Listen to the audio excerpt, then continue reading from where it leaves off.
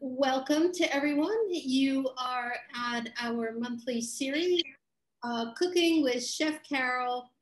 Today's series is Keeping Cool with Fruit-Forward Recipes. Oh my God, what a time of year for fruit. Let's see, my name is Wendy Sachs, and I'm a member of the board for Plant Powered Metro New York. Plant Powered Metro New York empowers people to find better health and overcome chronic disease through whole food, plant-based nutrition. Together with a wide network of grassroots leaders, organizers, and educators, we raise awareness about the dramatic health benefits of a whole food, plant-based diet. With a food is medicine approach, we offer education, build supportive communities, and empower people to make lifestyle adjustments and organize and lead projects that spark changes not only to their own lifestyle, but to food policy, practice, and culture. And at the end of the demo, we'll tell you a little bit more about upcoming events with Plant Powered Metro New York. So today, welcome to Cooking with Chef Carole. We're exploring the delicious world of plant-based cooking and baking without added oil, salt, and sugar. Carole will walk us through keeping cool with fruit-forward recipes to keep us inspired for these hot summer days.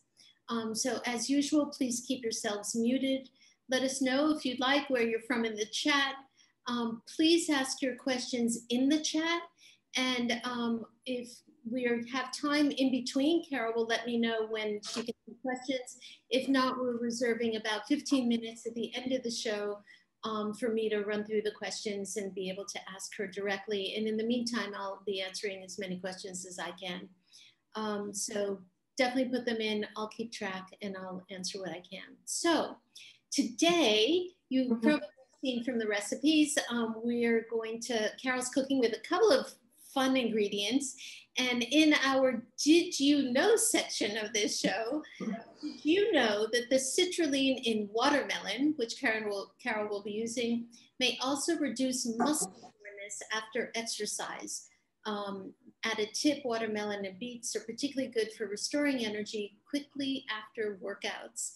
And also, did you know pistachio nuts have the highest plant sterol content of all nuts? And in China, they're known as the happy nut because the open make them look like the nut is smiling. And if Carole, I know, is referencing a book, which she'll tell you about later, but in that book, Dr. Furman also mentions how eating pistachio nuts can help men in particular with erectile dysfunction and blood flow and cholesterol levels. There was a study done on men. It's probably helping women as well. So on that delightful note, Carole, what's on the menu today?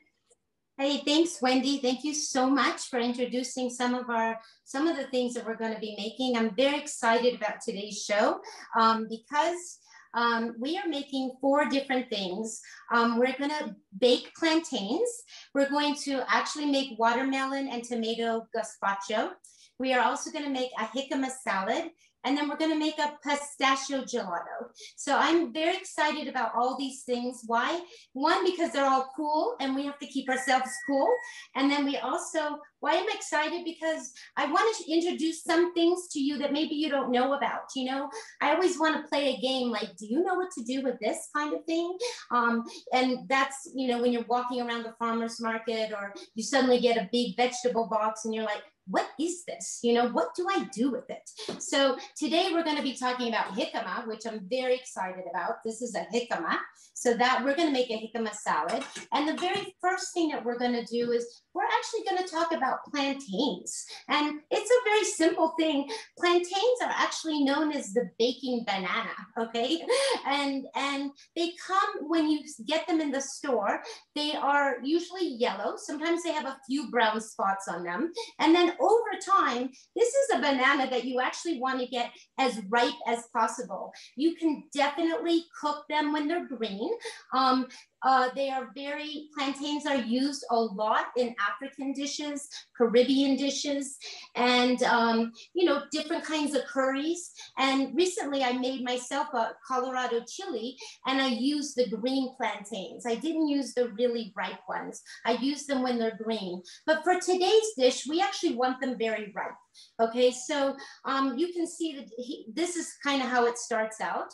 And this is ready to use, but I usually let it go a little further. I bought a bunch of them at one time.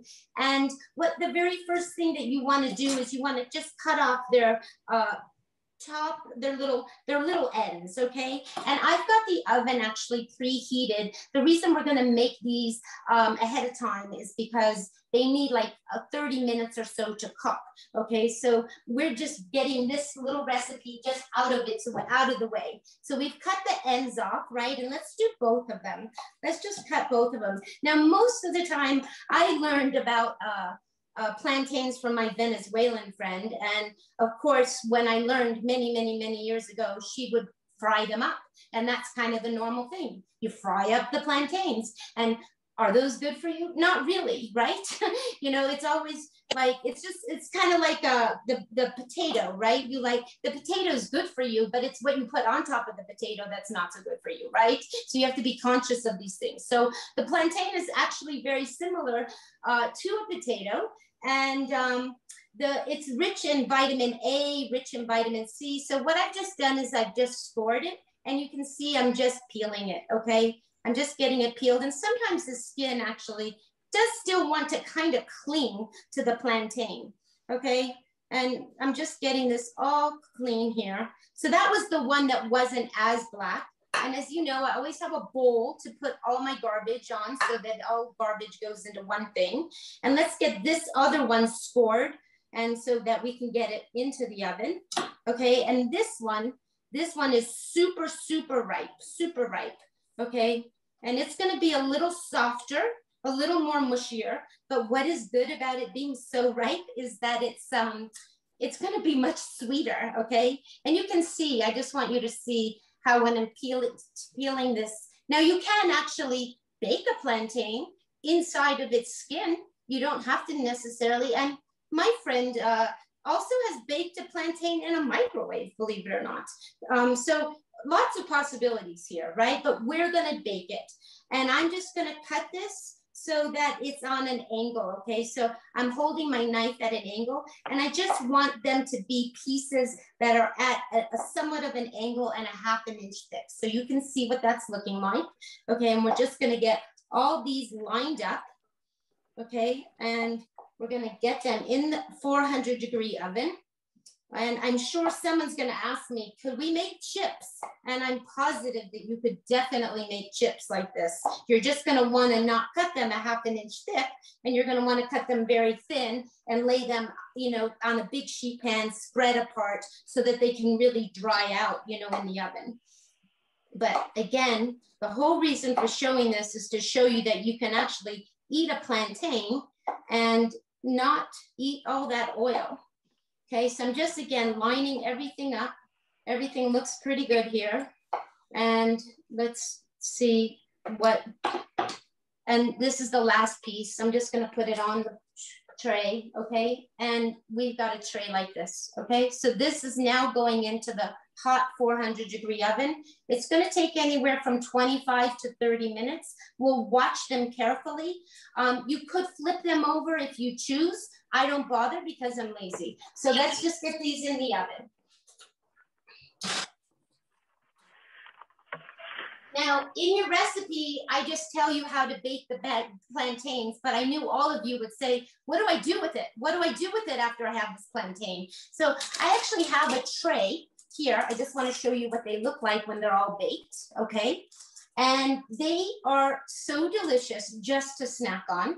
But think of them again like a potato, right? And what do you normally eat with a potato? You usually eat some kind of greens. Maybe you would eat some kind of other vegetable on the side.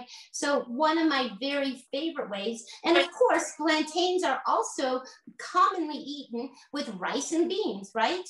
So plantains, rice, and beans is the most common, I would say, Caribbean way of eating the plantains. But you always want to get your greens in there, right? Somehow you want to just force them in there. Even if you're not wanting to, you just have to get them in there. So I thought that I would just show you very, very quickly. And again, this is not in your recipe. In your recipe that you all have, it's just how to bake a plantain. And then you could serve it any way you want.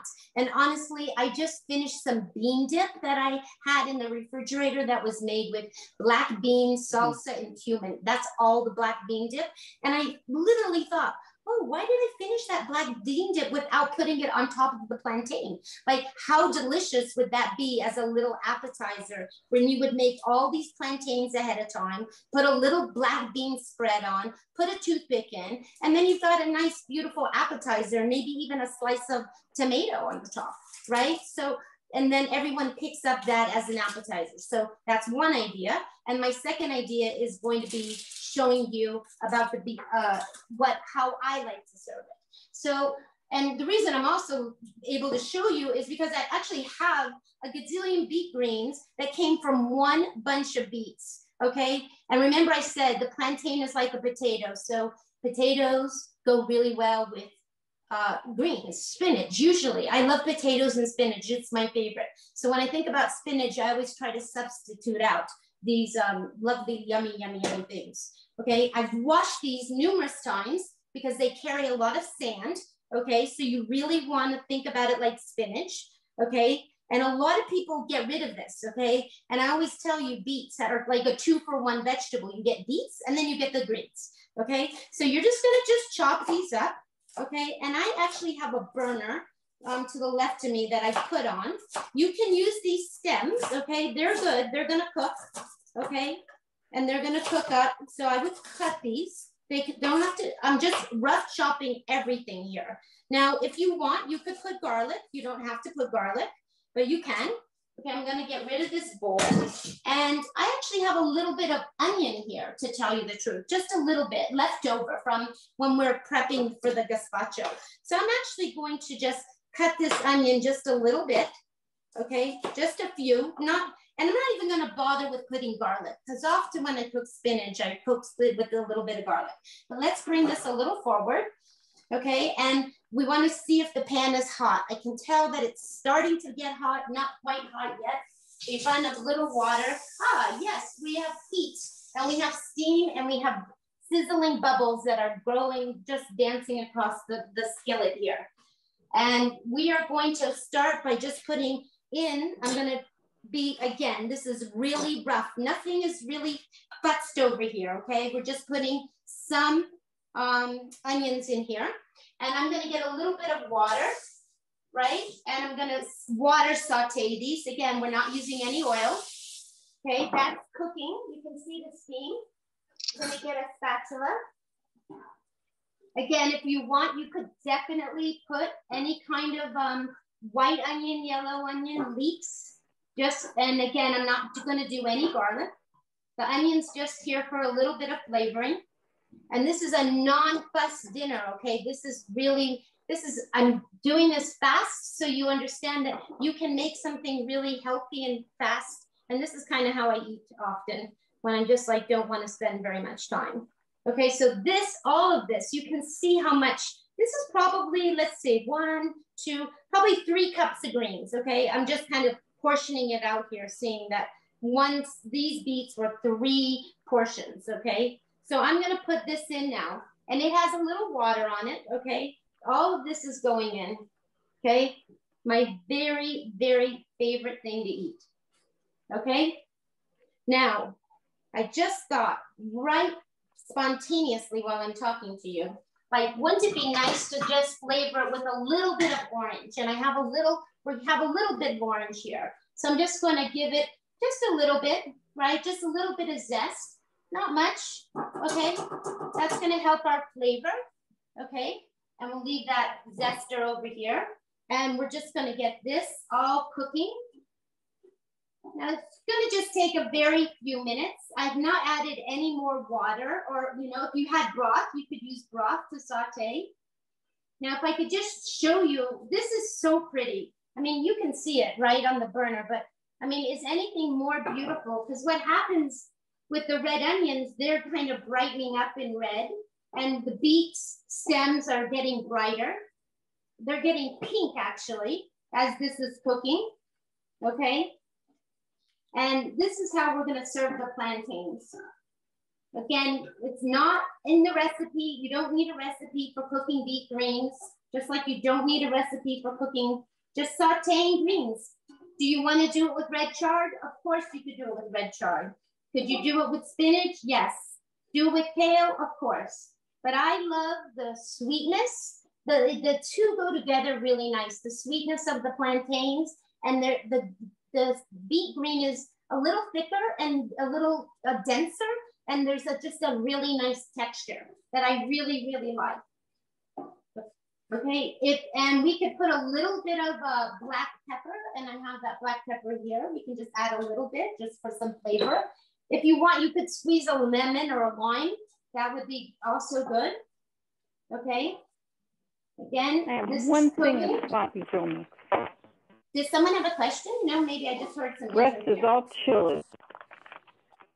Whoever is speaking, please mute yourselves. We're recording. Carol, there is one question, but I don't know if you want the interruption at the moment. Carol, you're muted. You're muted, Carol.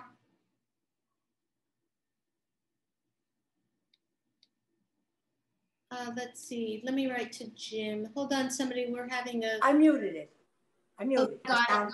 No, I got it. Okay, I'm shutting her down. No, never mind. I'm not sure what happened there. There's a You're part. not, believe me, nothing. You know, I'm like a reformed alcoholic. Whoever is speaking, could you kindly mute yourself?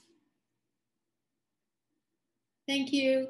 Okay, Carole Levy, you're muted. So if you can unmute.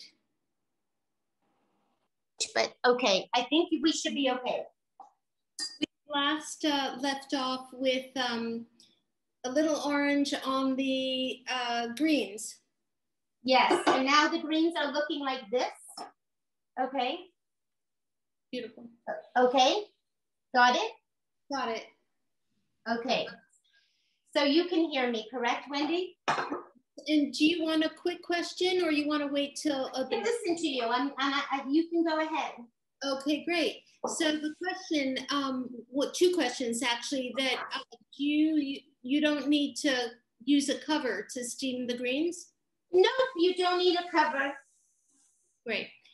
And what else? And if you wanted to, one could, correct? Of course. Okay. And does the citrus or vinegar turn the greens dull? No, does not. It would just flavor them. But the red onions are really pretty because they've turned pink. I don't know if anyone can see all of that here, but I'm just going to show you that here's a big plate of everyone can see that, right? Yes, just beautiful. And it's got those nice onions. The onions look pink, right? They look pink. You can see how pretty they are actually. Okay, so this is the plate full of greens. I actually have a few beets because I have them. I just happen to have them, right? So I'm just gonna put a very few beets on top here. Not a lot, because we have all the greens and it's all about the greens, right? And then of course, we've got the plantains, right? So I'm gonna just put the plantains. And this is a really nice vegetable, right? To serve. And you get your greens, you get a starch. And I don't know, we could just pile these up here in the middle, right? We always want to make it as pretty as possible, right? And now that's a little end. I'm going to try to work in all these. I'm just kind of piling them. This is 2 plantains that are going onto this very gigantic platter. This is probably enough food for 4, maybe 3 people. Depends on how hungry your eaters are, right? And let's see, let's get this one in there. And I don't know, somewhere this has to go. Let's put that in there. Okay, so that is our dish with plantains, beets, and beet greens. Okay, do you see how fast that is? Gorgeous. Okay, everyone sees that. We're gonna move on to the next thing. There are no more questions about plantains.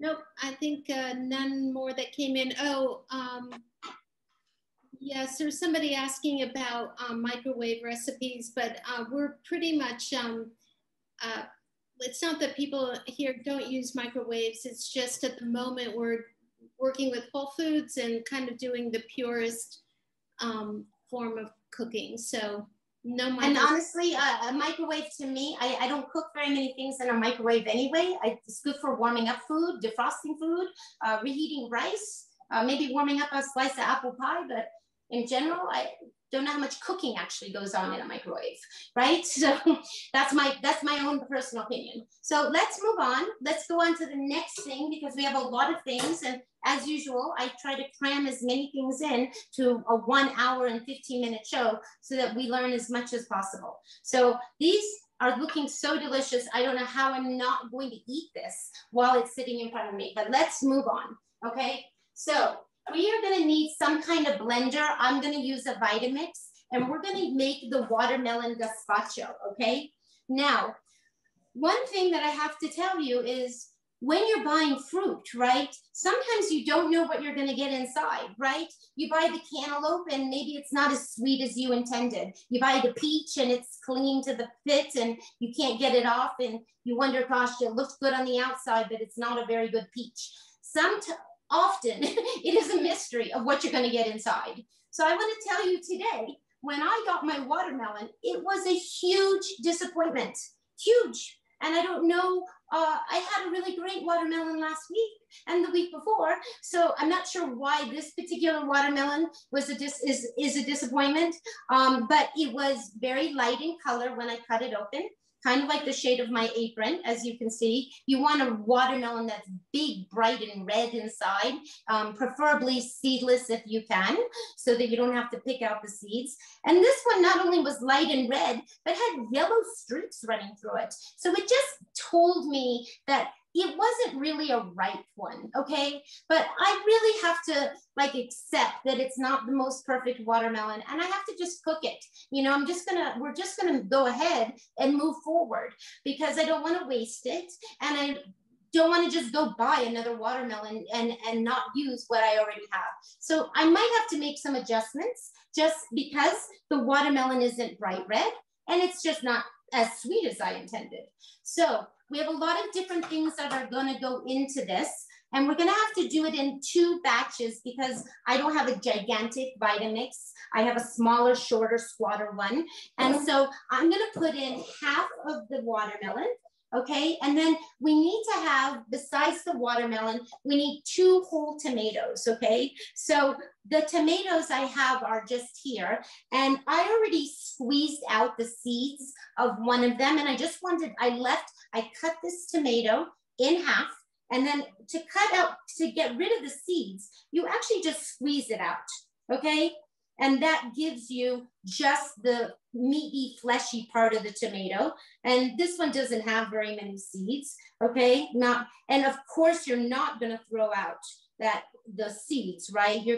I'm gonna actually put that extra bit of seeds and juice in for my broth when I make it. But I'm just gonna tear up one of these tomatoes, okay? And I'm not even bothering to cut it up, okay? So that's going in there. And again, we just talked about that I'm gonna have to make 2 batches. So I'm gonna put one of the tomatoes in with the leftover watermelon, okay? And you can see, let me just show you that here are the seeds, okay?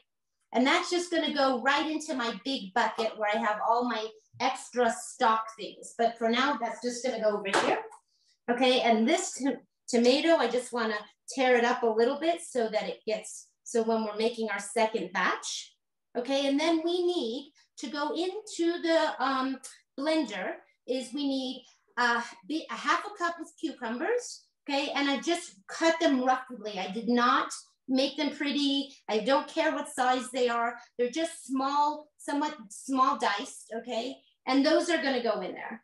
Okay, now I could put all of them in. The soup is all gonna get mixed up. So it doesn't matter if I do half and half, okay? I'm just gonna be careful at how much I fill this. And let's put a few of those in there.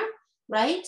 And then we're gonna need some onions. I have about a 1/4 cup of chopped red onions, okay? So they're gonna go in there as well. We can put a few onions in here too, doesn't matter. Really, none of this matters, okay?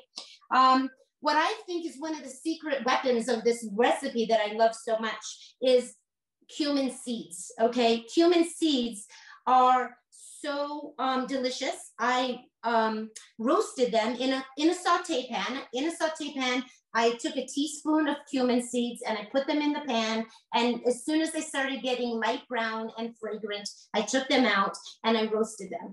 Now you're gonna say, do I need to roast them? I'm gonna say, if you want added flavor, you're gonna roast them, okay? And I know you're gonna say, do I need to have cumin seeds? Can I just use cumin?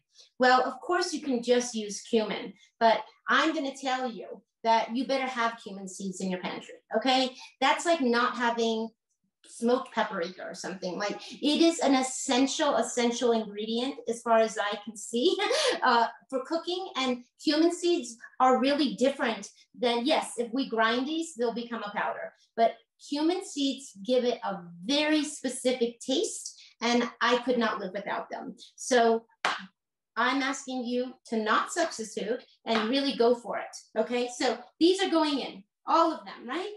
Okay, the other things that need to go in are a 1/2 jalapeno, which is right here, and then 2 cloves of garlic, okay? So I need to get these garlics out of their little shells here. So I'm gonna push down here and get those out, okay?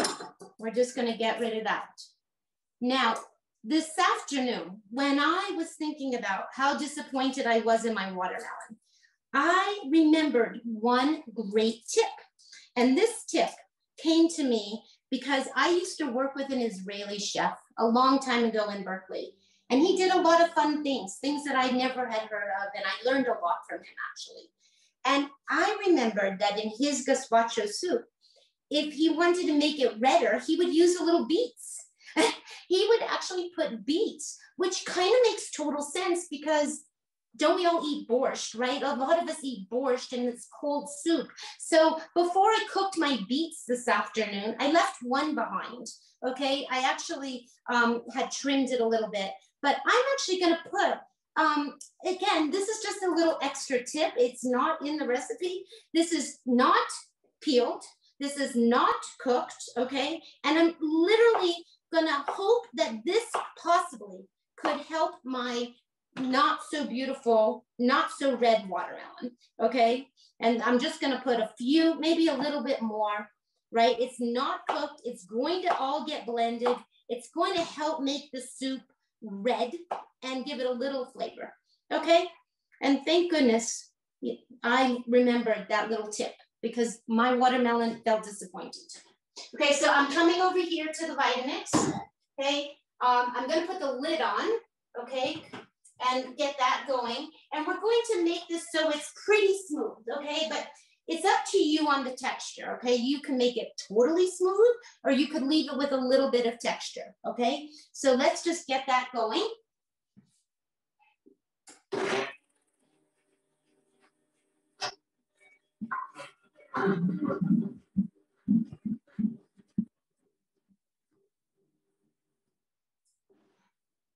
Hey, that's probably enough. Okay, let's just see how this looks. And I'm gonna bring it closer to you. It already smells good. I can smell the cumin. And we didn't put the jalapeno yet. So let's just finish that. So here is the soup, okay? And again, we're making 2 batches. We'll put our jalapeno into this batch. We only need a 1/2. Okay, so let's just move this.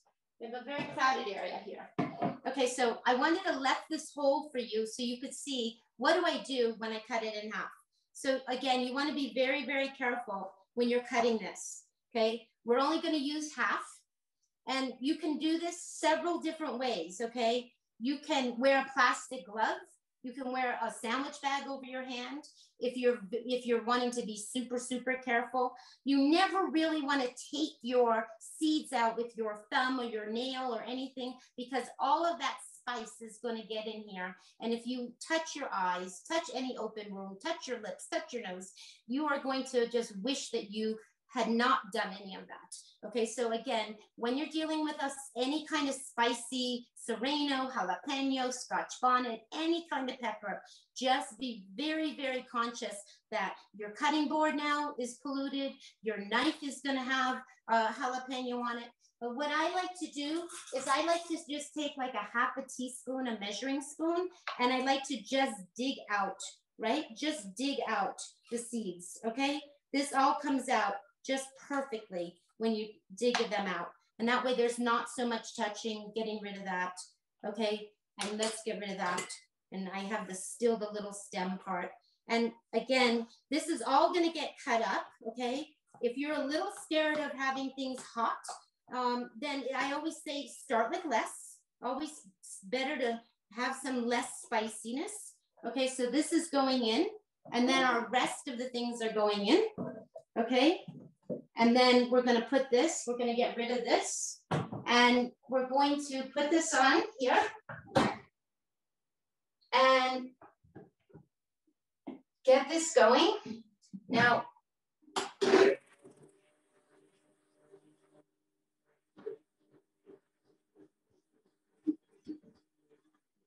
I like it a little chunky, so I don't let it go too terribly long.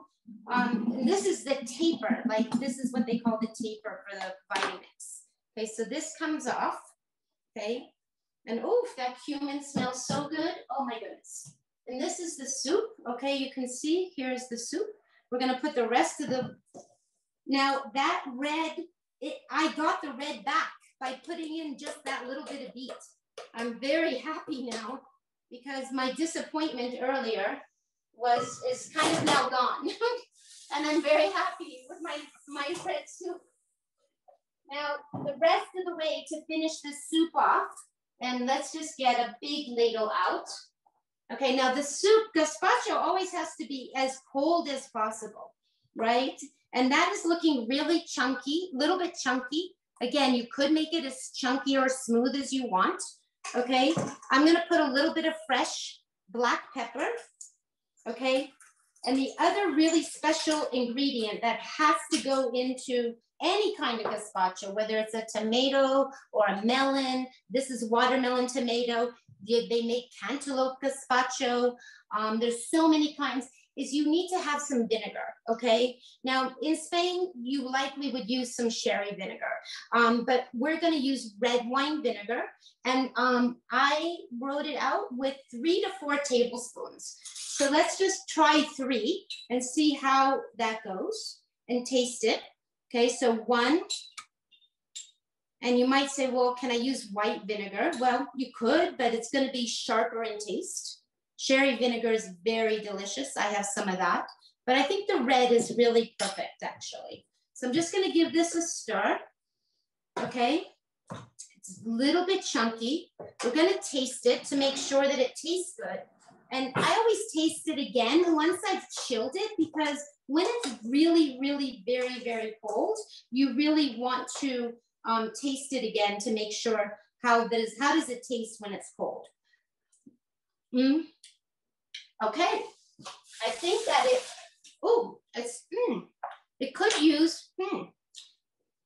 could use 1 more tablespoon. Okay, that's, again, it has to do with how sweet is my watermelon. You know, there's a lot of different flavors going on here, right? So you want to just definitely kind of adjust to taste, okay? Now, over on the side here, right, I have some very beautiful, remember earlier I said that I didn't care about how the cucumber was cut, how the onion was cut, how the pepper was cut, but here I've actually cut in very, very, very small dice, tiny, tiny onion, a little bit of pepper, everything that is in the soup except for the tomato. And sometimes what I would like to do is I just put a little extra. So there's something chunky going on here. Again, it all depends on how smooth, how chunky you want it, okay? Now you could add a little water if the soup is too thick. Water is fine, a little broth is fine. And I would always just put this in a jar and get it really very cold in the refrigerator, okay? But we're gonna serve it up for now. So I'm gonna get a plate, Okay, and we're gonna just get this served up. And I'm gonna give it one more little taste test to make sure that it's as delicious as I want it to be. And I'm happy that the redness is here. And I could have put even more beet in it, actually. It would be really much darker. Okay, that is good. That is really, really good. Okay, so we're gonna just serve this up. Imagine that it's chilled, that it's been in the fridge. You could take this on a picnic, put it in a big mason jar, right? And that is that. Now, you always want to decorate it, right? You always want to make it just like we just did our plantains. And I have a little bit of extra things going on over here. So let's just pull these in. I'm going to put a little bit of cucumber, pepper. I have just these extra things. It tells people what's inside, right? By putting these things on the top. Okay. Yes. Sorry to interrupt. Can you hold the diced cucumbers up to the camera? Sure. Yes, just to see the size of the diced. Well, just very, very tiny diced, as if you just very, very tiny. I mean, I would say everything's a 1/4 inch here. Okay. And how did I do that? I'll just show you with the cucumber that I have here at the moment. I'm just going to slice a little bit of it here. Now, again, I didn't wash my knife. I'm just thinking about that with the jalapeno. I had a vision just now that this whole cucumber is going to taste like a spicy jalapeno. Okay. But you would cut this so it's like this, right?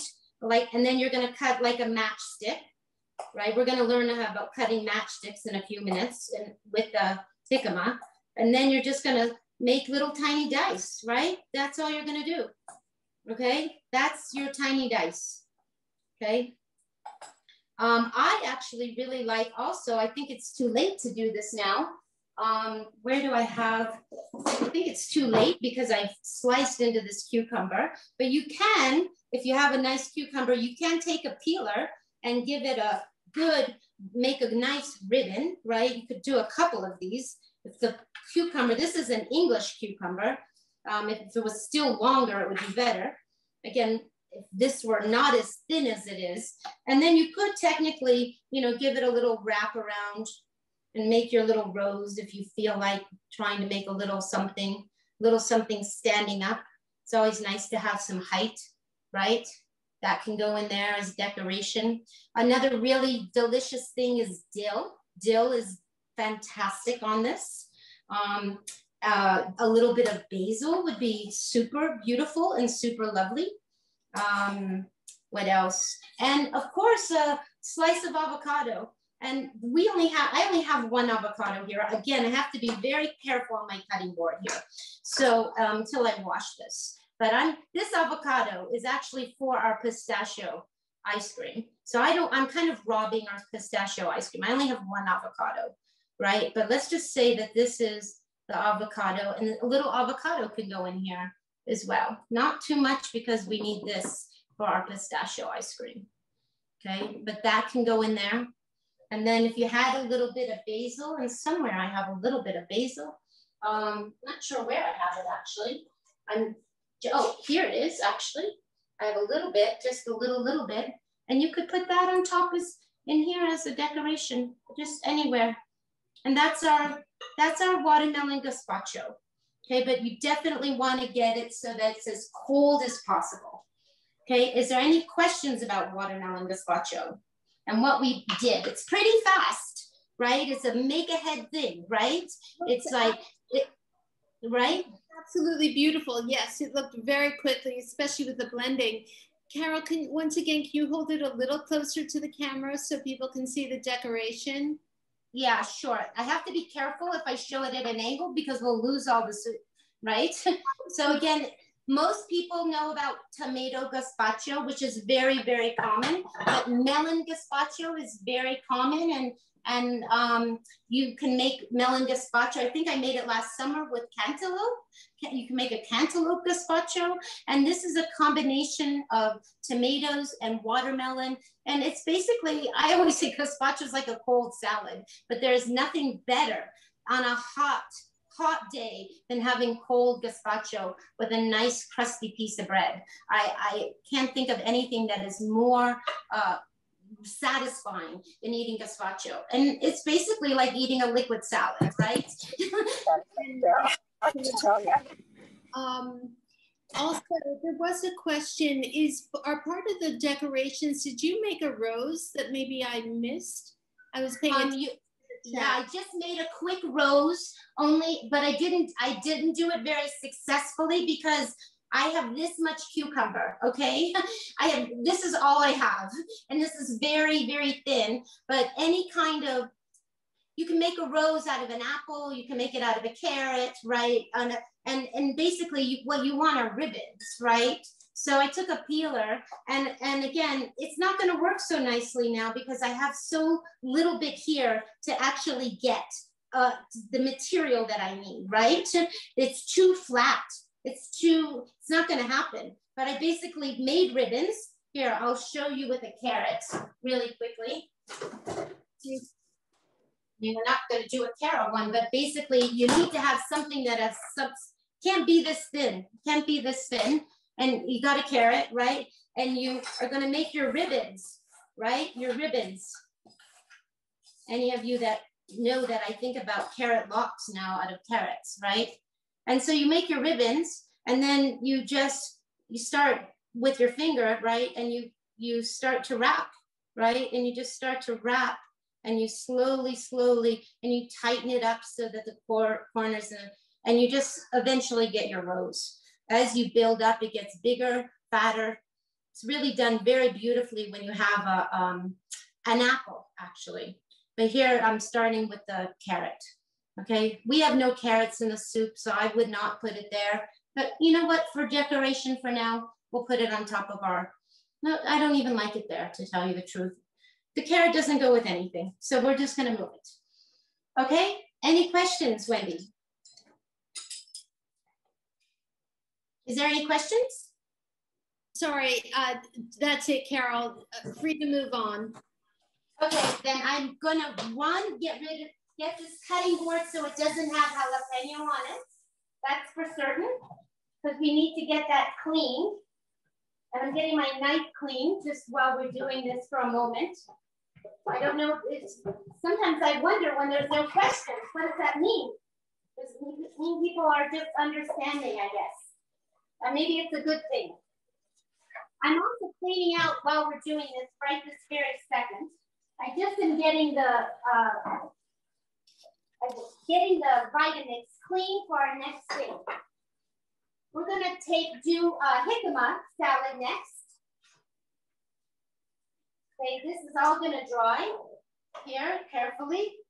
And we're going to get our jicama and make our salad with our oranges. Now, I just spoke to one of my former students who just told me she made a salad almost exactly like we're making today, only instead of jicama, she actually used pineapple. And I thought, what a great idea, you know? I also make this almost exact same salad with fennel, okay? So it's kind of like you have to kind of know how to change with the seasons and also how to change your change what vegetables you're using, right? And jicama is a root vegetable, okay? And jicama is also very starchy. It's a sweet, watery, kind of crunchy, similar to a potato, right? We talked about the plantain being like a potato, also starch. And this is your jicama. This is actually I would say a medium size. I always look for the smaller ones because they're easier to deal with. This one is gonna render a lot of matchsticks and maybe we won't use it all is my thinking, okay? And there are two ways of dealing with this jicama, okay? One is, well, first of all, you have to take the top and the bottom off. That's first and foremost, okay? So let's just do that. And the skin is really thick. Okay, so this one is it's really thick skin, okay? I can't explain and show that to you, but it's very tough and thick, okay? And again, where is my bowl with all the stuff that we put? Remember my plantains? Again, I always have a garbagey bowl on, okay? Now, you can do this one of two ways. You can take a peeler, which I just threw in the sink, actually. Let's just get this rinsed and dried. You can try to take a peeler, just like when you are having a butternut squash. You can try to peel it. Sometimes it peels easy. Sometimes it's just better to peel it with a knife. So I just want to show you that you see how thick this skin is, right? And you can peel it, okay? It can be peeled, okay? You see how easy this particular one is peeling. Just wanting you, now I better look at the plantains because they're really smelly. Oh, and they're really, really done. I knew that they were really done. Let's put that on stop and let's just see what these look like. Do you see how pretty? I didn't bother to flip them. They're dark on both sides. I didn't even bother to flip them. Okay, let's just put them over here to cool. Okay, but that is done. The plantains, you can now see how short of time they take. So you can peel your jicama like this. Again, all your peels go into your garbagey bowl.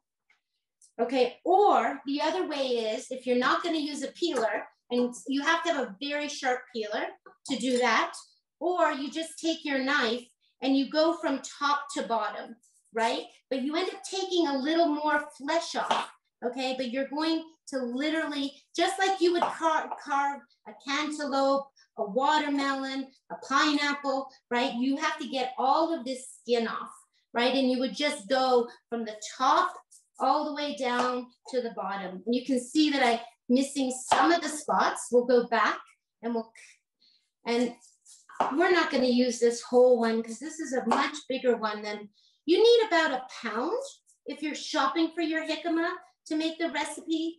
And it's always, you can make it with as much, this is not an exacting recipe, okay? You can ad-lib this recipe. It's not one of those ones where you have to get all the proportions right, okay? You have to get the citrus part right and the flavoring right, but the proportions are really up to you.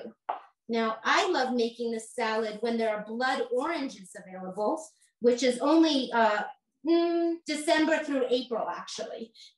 You don't get blood oranges now in July. I can't think of anywhere in the country that you get them. They really are more of a winter spring orange. Okay, so today we're going to use some pineapple and so this has all been peeled, and where it's not peeled, maybe I'll just clean it up, right? Just because you don't want any of that skin. Okay, and I've taken the time just to show you all this. Okay, and all of this is just garbage. Okay, we'll just move that over there for now. Okay, now we have to attack this, and it's a big one. Okay, it's kind of like dealing with a big squash. So we're going to cut it in half, and we're going to see how much we render. Okay, so the first thing is we're going to make matchsticks. Now you could grate it. It's okay if you want to grate it. But what I'm going to do is go the long way, and I'm going to make thin slices. Okay, I'm just showing you how this is done. Okay, it's really very hard.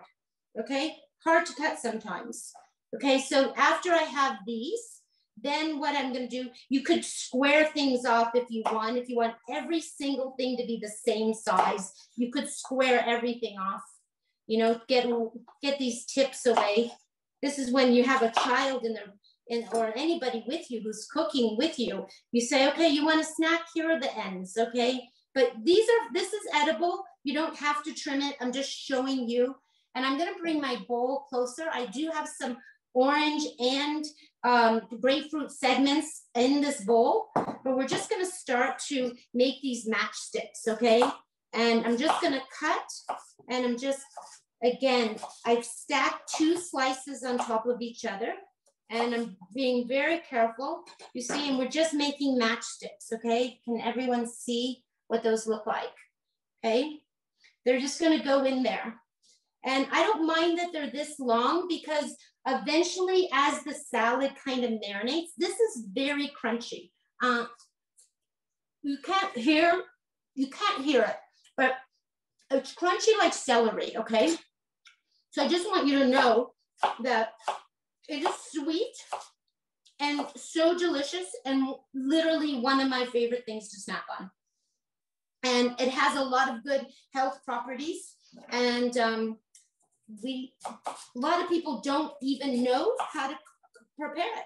So that was my point today in showing you. Again, if you wanted to trim these so it's, you don't have these little bits and squares, we'll just leave those bits there. Again, I'm just cutting 2 slices at a time. If you're, this particular jicama is a very a dense one. Okay, so we're got that, and we'll finish this half out. Okay, so we want to make sure that that's flat. Okay, and I'm just again making slices. They're about a 1/4 inch. Okay, and then I'm stacking these slices on top of each other, and then just and I'd like them to be kind of all the same size. So that's why I'm trimming them a little bit. Okay, and this is making the matchsticks. Okay, and I love this salad so much. And I hope that all of you go looking for jicama, because it really is something that you can find all year long, actually. And it is like a potato, somewhat. And again, if you have diabetes, it's actually a low on the glycemic index, and it's very sweet. So this could now go in the refrigerator, get wrapped up, can be eaten anytime. We could continue, but we don't need to continue. Okay, I've also sliced some red onions, very thin. Now, if you're one of those people that just doesn't like onions, don't use it. I've made this salad often without onions. I just think that it's nice with the sweet onion, okay?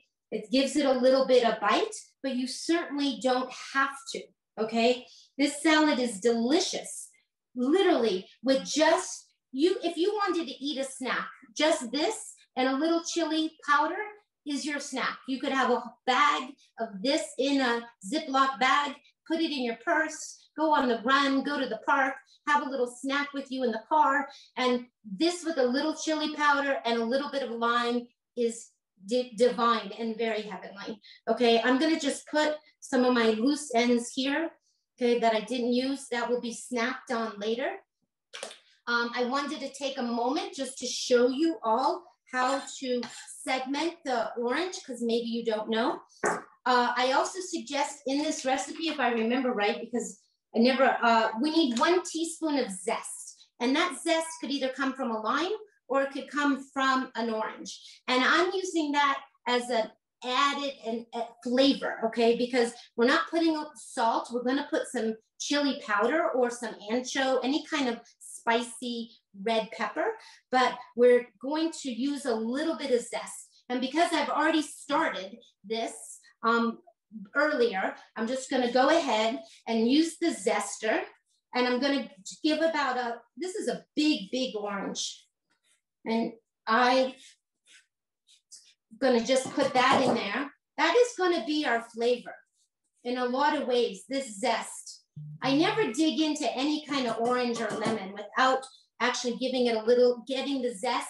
And then I actually put the zest away, actually. And I put it on my oatmeal in the morning. I use it for everything because it is flavor. So again, I just want to take a moment to show you how to segment. Okay, now here is another piece of fruit that is, it's a little dry here, but it looks really beautiful here. When I take these off, I always give it a squeeze so I don't waste that juice, okay? And then I'm going to just, again, just like we just peeled, you're gonna peel. And again, if you had blood oranges, you could use the grapefruit. I did a whole grapefruit earlier today, okay? And I'm just running my knife along all the way around, right? And getting the peel off. You don't want to leave any white pith because that's bitter, right? And we use most of the skin for the zest, so I don't feel like we've wasted anything.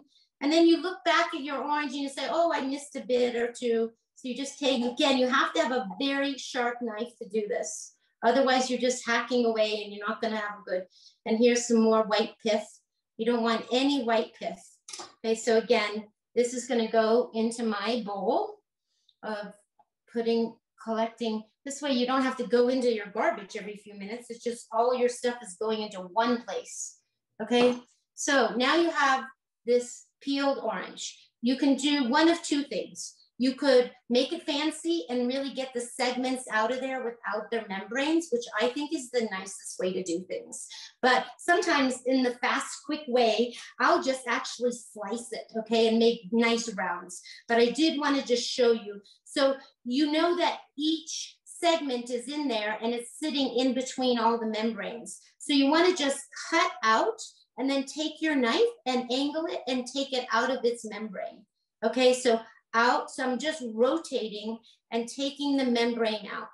Okay, this is like when my mother reminds me of, she used to feed me these mandarin oranges from a can when I was a kid. And suddenly I had a vision of, oh, I used to love those mandarin oranges because they didn't have any of this membrane. And I think as a kid, I think, you know, I was really fussy with the texture of things.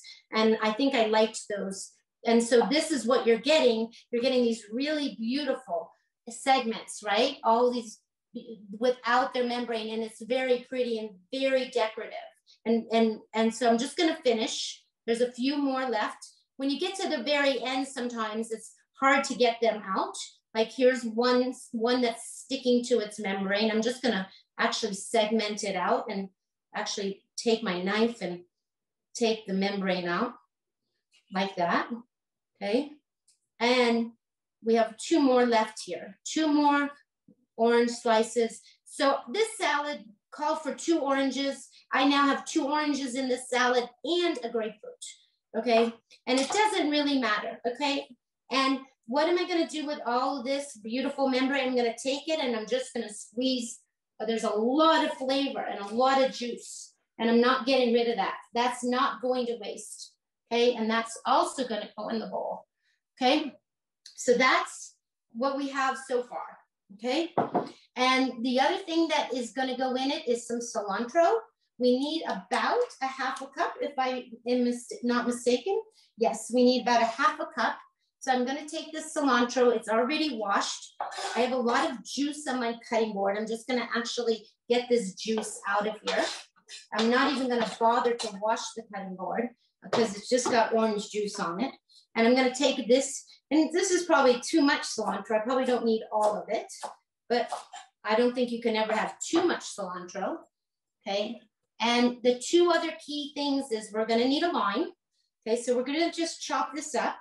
It's okay, you know, you can eat the stems of the cilantro. Most people don't realize that, but if you chop them up, it's fine. They actually have really good flavor. You just want to make sure, just like the spinach, cilantro comes very, very sandy. So you really want to give it a really, really good washing and rinsing. Okay, so this is about a half a cup. I'm not going to measure it. I can just see. And again, it doesn't, this salad doesn't need to have proportion. It just, you can see all the things that are going in there. If you had a little more cilantro, it's really, really okay. Okay, now there is the orange juice in there that you saw me squeeze, but I really like using some lime because the lime and the chili actually go very, very well together. So we're going to cut this lime in half. Okay, and we're going to get our juicer, and I like doing it over the bowl here. And this is a really nice handheld juicer, which I try not to squirt my eye or anything. What is great about this juicer is that it collects the seeds in the little basket. And this you could dump into your, you could put it into your ice cold water. I use it to clean my pots and the cutting board with a little salt. And let's just, and we need, how much does the recipe call for? It says that it actually needs to have juice of 1 lime. Well, this is a big lime and it's juicy. So that's a good sign. Okay, let's keep that by the sink because that's where I end up using. And I'm just gonna pour this all over the salad. Okay, that's our citrus.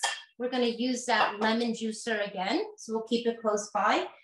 Now, the spice that goes on this, you need about 1/4 teaspoon. And I suggested that you use ancho chili powder, but maybe you won't have ancho chili powder. So if you have just regular chili powder, you could use that. If you have a little, you could use a little cayenne if you didn't have any kind of chili powder. I actually have some habanero chili powder, which is quite nice. It's from Fairway. And then from Rancho Gordo, I have this incredible yummy thing called chili dipping powder, which I call like fairy dust because it's called stardust. It's actually really called stardust, but I love it so much. And it's just a kind of chili powder. So we need 1/4 teaspoon. And again, it's, I always start small and we can always add more, okay? You can always add more. So I'm sprinkling that, okay? And I'm gonna just use a little bit more because I can tell that I need some more. Again, if you don't like things really spicy, pull back and then taste it and mix it. So this is what the salad is looking like at this very, very second. Everyone can see there's a lot of juice at the bottom. There's grapefruit oranges. Again, if it were winter, we could use a little bit of blood oranges too, cilantro and our jicama. And the best way to mix this, honestly, is with our hands. And my hands are very clean, but I'm just gonna wash them again. I obsessively wash things. We have just a few more minutes to make our very last thing. Okay, so this salad is ready to eat just like this very moment, okay? And it's sitting in its marinade. Now you could eat this tomorrow and all the matchsticks will kind of collapse because it absorbs. It's again, like a starch and it's a potato, it is going to absorb the flavor. So the longer this marinates, the more flavor it gets, okay? So you can eat this now or you can eat it later on or you can eat it tomorrow. But let's taste it. It is so delicious. I made this amount of salad the other day.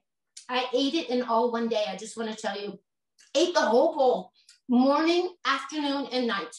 And so I just want to tell you, there's nothing that is really fattening in here.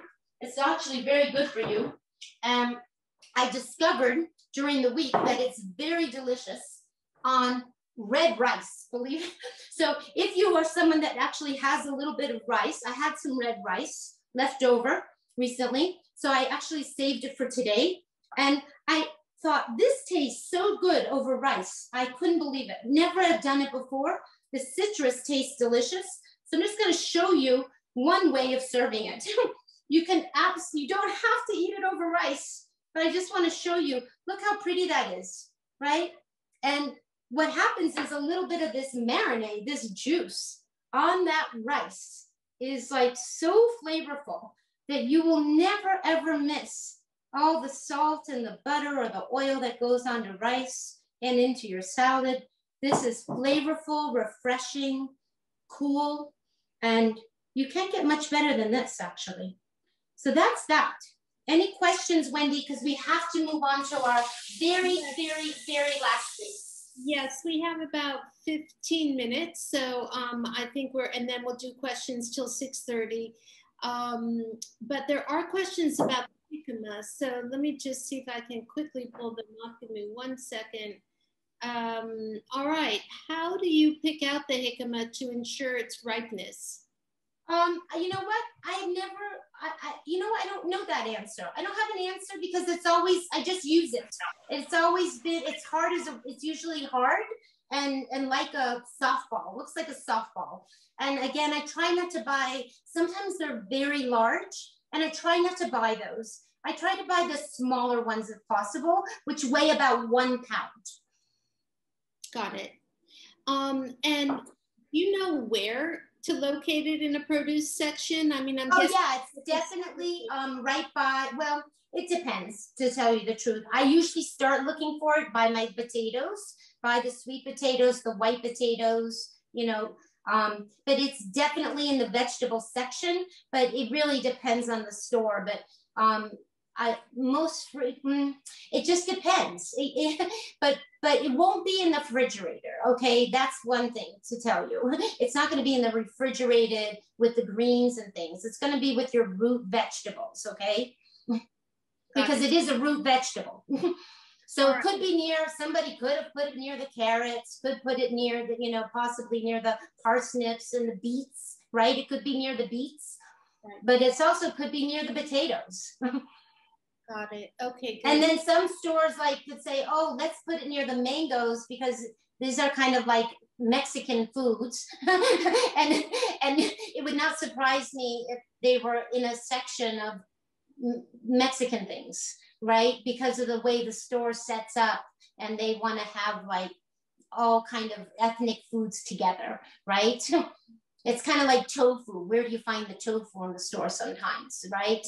Different places. Exactly, and we've both run into that. And then finally, can you cook the jicama? I'm fairly certain I've had it cooked. I have never cooked it, but I'm sure you can. It's it'd be kind of like cooking a radish is what I'm guessing, right? People cook radishes all the time, and they're very delicious when they're cooked. What I love in the spring, especially when radishes, and I think you could cook a jicama. I've never done it, Wendy, but I don't see why not. Excellent. And if you do cook it, where or how, what kinds of flavors might you use with the jicama?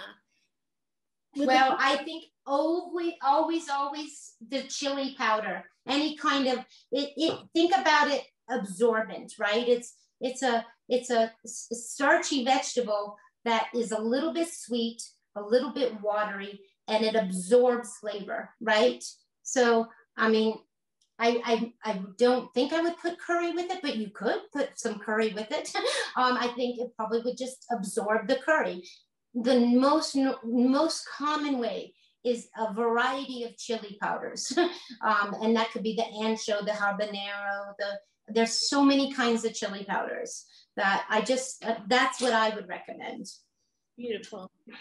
Okay, we're ready to move. Must make the most delicious gelato. I have been wanting to show this recipe to people for so very long, and we have Dr. Furman's book to be thankful for. Otherwise, I would have never found this recipe. It comes out of this magazine that's called 100 Best Foods for Health and Longevity. It is a magazine, it's a book, but it's a magazine style. And he actually goes over and he talks all about each vegetable and what makes it so special. And then he always has a little thing at the bottom called, did you know this? Did you know this? And it's all alphabetical, so it's quite useful. And in here is our pistachio gelato. And why am I so excited about this? Well, when I became a vegan and I gave up dairy and I gave up real ice cream, right? The thing that I could, yes, everybody lets go of something, pizza. The one thing that I couldn't imagine was letting go of pistachio ice cream, because I think it was my very favorite thing in the world. And when I found this recipe and tasted it, I thought, oh my goodness, I had gone to heaven. So I'm wanting to show you this recipe for a long time, and how perfect is it to do this in the middle of summer when everyone still has, and it is decadent. It is not like our nice cream that we have made numerous times in these demos, or that you are familiar when nice cream is made with frozen bananas and some other kind of frozen fruit. This is decadent gelato. Okay, I would say you don't want to eat a lot of it because it is a little bit, as our friend Sharon would say, it's a little bit like crack, right? So you have to be careful. You have to be careful, okay? But why not be decadent once in a while, right? If we're all the time eating so healthy, and what does this have in it? I am sitting here chopping right now. We need 3/4 cup of pistachios. So I have a half a cup of here, okay? And the rest of these 1/4 of a cup, they tell us to leave behind as decoration, okay? So I'm just chopping these while I'm talking to you. And every single thing is just going to go right into the Vitamix, okay? And we have to get the mango out. We can't forget, we cannot forget all the ingredients. Okay, I'm going to get this dry. Okay, so we're going to get our ½ cup of nuts in here. Okay, and let's just read the recipe instead of me memorizing the recipe, because it would be very helpful if we, okay, so we had 3/4 cup nuts and 1/4 cup is sitting here on my cutting board. So we put ½ cup inside, okay? And then we're going to have 2 cups of water. Now I've already measured out this 2 cups of water and it's right here, okay? So we're putting that in right this very minute, 2 cups of water. Okay, the next thing that goes in there is ½ cup of cashews, which I have to get out. And I also have to get out the frozen mangoes. So let's just get those things out right away. I have a bag of very frozen mangoes. And I have some cashews, which are right here in my closet. Oh, I'm gonna use these. You know what? I have these little cashews that I've been getting in a bag. And they're actually the pieces. And I've been using these for baking because why buy the whole ones when they're so expensive? So we need to have ½ cup of cashews. And remember, didn't I tell you this was going to be rich, right? We have the pistachios. And we're gonna have ½ cup of cashews. So this is our very, very, very rich and decadent. We don't need those cashews any longer. Okay, and then we're gonna need the mangoes, and you could use fresh mango, but what's really good is that these are frozen, and you wanna get something that's really very, very cold in here. So we need to have 1.5 cups of mangoes. So I'm gonna just get the measuring cup here. We're gonna move that to the side, and this is kind of arbitrary because this is gonna all be very frozen, and how it's gonna fit in here is just a matter of measuring. It's just, you kind of have to just estimate, right? What is going to be I'm just filling this up, and I think that's good. We're going to put these right back into the freezer. Okay, so the mango's going to go in there. Okay, and then we have other really crazy ingredients in the same exact thing. Guess what we have? Spinach. Spinach. Nothing like spinach going into your gelato. And he says to use a handful. And what does that mean? Your handful is going to be different than my handful. But I say that this is probably almost a cup. If we wanted to try to measure it out for those of you that are really like, don't want to know what a handful, because your hand might be so much bigger than mine. But here's a cup, okay? So I'm going to tell you it's a cup, okay? That's going in. Okay, what else is going into this crazy, crazy gelato? Well, we have to put in some dates. We need a sweetener, right? So it says you could use 16 regular dates. And when they say regular dates, they mean like Deglet nor dates. I actually am using Medjool dates. I've taken the pits out. I'm just double checking. I have 8 of them because the recipe calls for 8. And if you want to cut back on the sweetness, use 6, okay? But I know this recipe pretty well, and I know how sweet these dates are, and these are not terribly sweet dates because they're not the ones I normally have, and they're not terribly sweet. They're sweet, but not terribly sweet. So these are all going in here. Okay, we're getting all of this in here. And then it calls for, what else? Mango. So we did our water, our cashews. Tofu. How about that? Tofu, and we're doing spinach. So it calls for 2/3 cup of silken tofu. And the tofu that you want to use is the really soft silken tofu. And I've been buying this brand lately. Wendy can provide the link, and I'm going to just try to show it to you, not upside down. But this is a brand that makes very nice silken tofu, and it comes as extra firm, just like all the different kinds, but it's a very soft tofu. And this tofu is often found in your Asian section of the grocery store. Sometimes it's in the refrigerator, but this tofu is not refrigerated normally. So its brand is called Mori Nu, M-O-R-I hyphen N-U. Okay, and it has a little bit of water like all tofu, and I drain that out and I measured 2/3 cup. Okay, so you can see my machine is getting really full. Okay, and what else do we need? We need to have 1/4 teaspoon of almond extract. Okay, and those of you that don't have almond extract, just use vanilla. And then it says that we need either half a large avocado or a very small one. And I've been getting these really nice, teeny little avocados. And as you saw at the beginning of when we were making the gazpacho, I already robbed a little bit of it just for our garnish. So this is a little one. So I'm just gonna I'm gonna take the seed out of this other half, okay?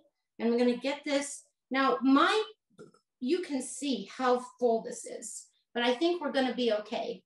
Now, would you believe that this, just sitting here, just smelling all of this, already smells like the pistachio gelato already. I've not done anything, but somehow just all that smells so fantastic.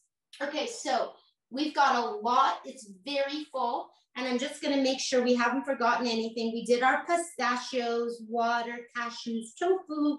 We did our dates, our mangoes. Okay, we've got it all. Avocado, spinach, and a little almond extract, okay?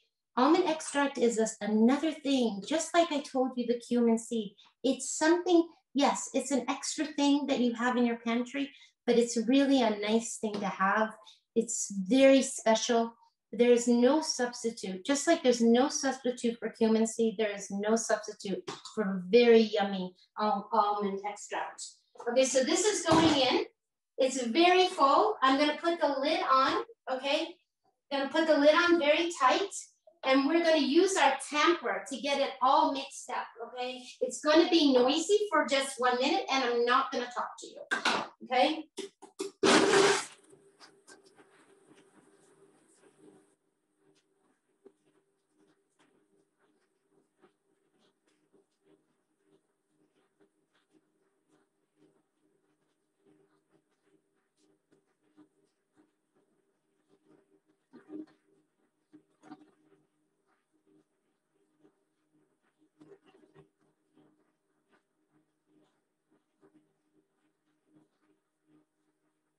Let's check it out, okay? Let's just see what's going on in here. Now, this is gonna have to be frozen before we go eating it. Now, one of the things I really like, I don't know if I've showed you this tip before, but I really like when I take this kind of thing off, I actually like putting it in some kind of jar. Right, let's get rid of this. I like putting it up like this. Otherwise, it immediately rolls all over the counter. So I take the tamper and the lid, and instead of it rolling all over, I just find a little jar to put it in. Okay, I think it needs a little bit more blending, but I just wanted to show it to you very quickly. This is what it's looking like. It's loose at the moment. It's not frozen, okay? We could taste it, definitely taste it, of course. Oh my gosh. It is delicious, delicious, delicious. And it really tastes like pistachio ice cream. The kind that you know if you ever ate dairy pistachio ice cream.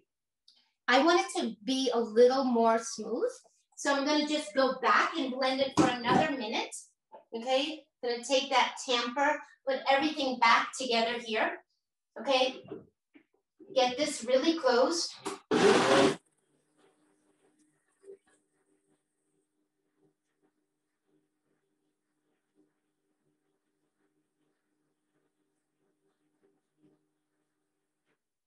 Okay, So most of you who have ever had any kind of nice cream know that you can eat it right away because the bananas were frozen and your fruit was frozen. But the only frozen thing we had here was the mangoes, right? So this really does need to chill and get cold in the freezer.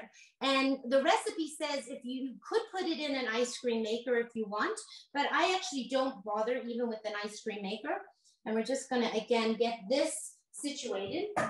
I actually like to put it into these little cups, and I'll just show you very quickly here that I like to put it in these Tovolo cups. And you can buy these. These actually holds ice cream. It's frozen. They're cups. This is 1 quart, and these are little tiny 6-ounce cups, okay? And they come with these really beautiful lids. So what we're going to do is, I think I'm going to pour some of it into these smaller cups. Let's just get everything out, right? And again, this is not frozen yet, but it's going to have to chill in the freezer. And you don't want to get it so that it's totally frozen as a rock. You just want to get it chilled, okay? So I'm just putting this in here like this. You can see that it makes a lot, okay? Is very rich and very, very decadent dessert. Okay, we're not, and then I'm going to put these little bit of nuts on top for when we take it out of the freezer. Again, if you put it in the freezer and you eat it tomorrow, or you know, it gets frozen and it's hard as a rock, then you need to just take it out of the freezer like 10 or 15 minutes ahead of time. Okay, so because it's gonna get hard and you're not gonna be able to eat it. So it kind of has to get so that it's frozen, but somewhat soft, okay? And the rest of it, I'm just gonna pour into here, okay? You can see it's green, very, very delicious, very rich. It's rich because it has fat, it has cashews, it has avocado, right? It has the sweetness of the dates. It has the nice smoothness of the avocado and the silkiness of the tofu. And it has, of course, the main ingredient is the pistachios. And that's gonna go in there. And when it comes out, let's pretend it was frozen. I would definitely serve it with nice little piece of mint if it were already frozen. And I would just put that on top like that. And that would be our ice cream, our gelato actually. And then this has lids. It can all go in the freezer. I would put these lids on and it's probably ready in 10 or 15 minutes. So everything here is our cold summer. We'll have one more class to finish out our summer. And I'm trying to keep things cool because I know it's hot all over the country. And if you don't have to turn your oven on, of course, we did turn our oven on for a few minutes for our baked plantains. I want to just show you again how pretty these plantains are that we cooked while we were in class, right? They're on parchment. There's no oil and they're oozing of sugar and delicious. And you could eat this on top of any kind of nice cream. Plantains would be delicious, baked plantains on top of any kind of nice cream. Okay, so Wendy, that is our class for today. If there are questions, I'm here to answer. I've got food all over the place here. And I'll try to do a little cleanup so that we can actually see everything. It looks absolutely delicious, Carole. There are, in fact, questions. Can kale be used instead of spinach? Possibly. I've not done it, but I don't see why not. You could try it, right? Probably. I think it could work. Would you use... It's just the kale is a little... yeah, I think it would work, actually. I think it would be fine. Would you use romaine also? And are you using the spinach for color and texture or just color? It's not my recipe, so I did not make this up. This is a recipe that comes from Dr. Furman's magazine, which I'm sure is, produced by some other chef that I don't know who it is. So I'm sure that they use spinach for color, I'm guessing, vitamins, because you know, it's a Dr. Furman recipe, so he's going to make sure that you get every nutrient that you know, he's going to put a punch of, make sure that it has every single thing you need in it. And I think that you could substitute the spinach for the kale, and I think you could. Right, and for the one who is asking, I do sometimes will, if I don't have spinach, I will use romaine, which is very, very mild. And yeah, I don't know about the romaine. Probably has a lot of water in it, is what I'm guessing. And compared to a spinach or you know, I almost would say I would use a green vegetable, chard, kale, spinach over lettuce. You know, lettuce has a lot of water in it. So, and our green is coming from our avocado here, from our ground pistachios, and definitely the spinach, you know. And right. Probably would have more of a nutrient dense using the kale than the spinach, because spinach is kind of low on the totem pole as far as greens, right? It's good to eat the spinach, right? It was my entrance into greens. When I didn't love greens so much, I ate a ton of spinach, and I still eat spinach. But if you want more nutrients, you go for the kale. Correct. Good, excellent. And then you didn't necessarily mention Jaffa or Jaffa dates, but do you know how Jaffa dates or Jaffa dates compare to medjool? Are they the same?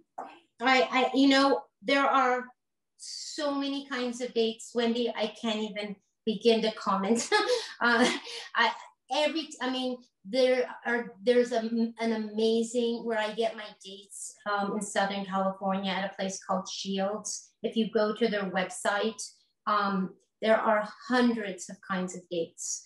There are dates that taste like caramel. There are dates that, you know, there are so many that I can't comment on the Jaffa because I don't know that particular, but all I know is every date has its own distinct flavor. And I also know that all medjool dates are not the same. I've gotten medjool dates at the Fairway that I've been disappointed at. They dry or hard. I've gotten dates at the Fairway that are delicious, right? So it's no different than any other kind of fruit, right? You don't know sometimes. And the ones that I buy directly from the date farm are just the most sweet, that I have to tend to cut back on the dates that I use when I use those dates, because they are sweet and soft and pliable and mushable, and they're not hard, so every date is different. So okay, that's my comment on your question. Well answered. And I think that's it on the questions. So I'm going to move to the announcements. Just so you know, Carole, you're getting a lot of thank yous and can't wait to try these recipes. And the food looks like you could just taste it right through the screen. A lot of thank you, and excitement about trying all of these. So all saying it looks delicious. For those of you who are still with us, I do have some announcements for you. Upcoming at Plant Powered Metro New York, we have a 4-part series, which I highly recommend. It's called Food for Life, and it's being co-sponsored with the Marlene Meyerson JCC Manhattan. And it'll be 4 Wednesdays, starting this coming Wednesday, July 14th, from noon until 2. And I've put our events page in the chat, so you can sign up at our events page. And the Food for Life program is a program that's very prestigious and well attended and well respected, that's offered from the Physicians Committee of Responsible Medicine. So it'll be there. And Carole, our beloved Chef Carole, actually teaches some of the Food for Life classes. But in this case, Carole won't be teaching. It'll be another Food for Life instructor. And if you know somebody who's looking to advance with plant-powered eating, or a newcomer, this is a perfect series for that. And then you've also seen in the chat an announcement about our in-person live trip to Ron Weiss's Ethos Farm. That'll be this coming Friday, July 16th.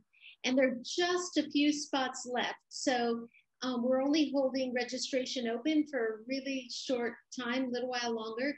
So if you're interested, please sign up right away. And if you need a ride, then please let, I think you can let Liana know, or I think there'll be a link to a form that you might fill out that you can let somebody know if you need a ride, if you're coming, let's say, from New York.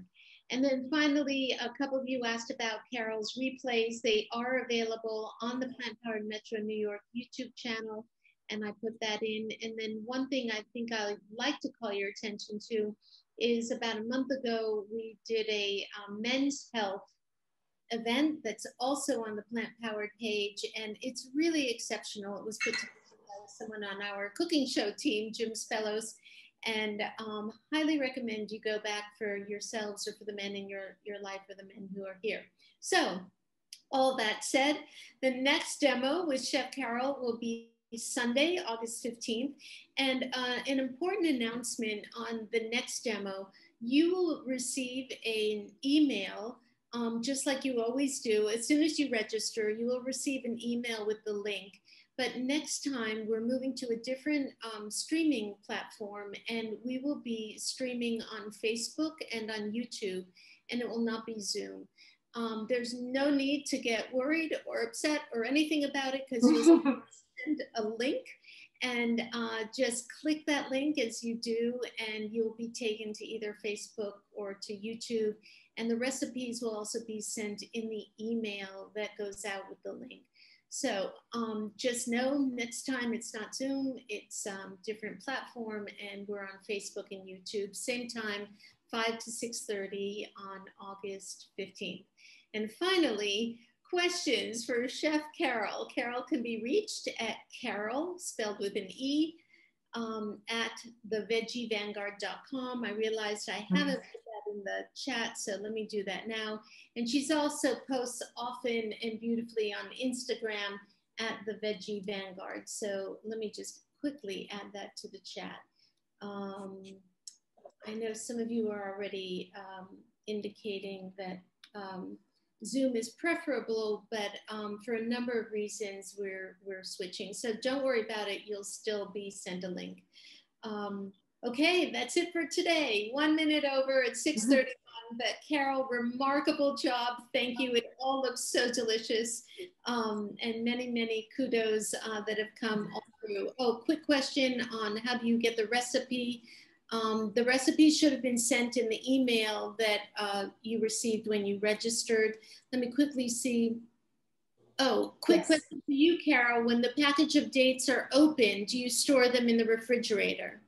Actually, you know, I get a big 5-pound box when I get my dates, because I bake a lot, and I actually put them all in the freezer. I put them in little small bags, and I portion them out in the freezer. But you can definitely keep them in your pantry. They're fine in your pantry in an airtight container. I just get so many at one time, and so that I don't eat them, you know, I put them in the freezer, and they stay fresh, and I also get a lot of them. And yeah, and I want to just say thank you to everybody that came. It's impossible. The classes our demos are getting larger. I want to recognize each one of you. Impossible to do. I have my, you know, all of you are my favorites. I am very, very proud of several of our Food for Life students that were participants that are on a whole food plant-based journey from taking our Food for Life classes, you know, and they have become special people in my heart. They are on their own journey, which they are sticking to. I stay in touch with them. They're here today, I know, because they said they'd be here. And I want to, again, just acknowledge all of you, my close friends, and everyone that's come here for the first time. We greatly appreciate we here at Plant Powered Metro are about empowering people in eating a whole food plant-based diet. And we are so happy that you've joined us. We will see you in August. Don't worry about the new platform. If you can go onto Facebook or you can go onto the internet, it's going to be live and it's going to be great. And we're only moving it so that it will be even better. So thank you again, all of you, the behind the scenes tech, David and Jim and Wendy, as always. Thank you for answering all the questions, and we will see you next time.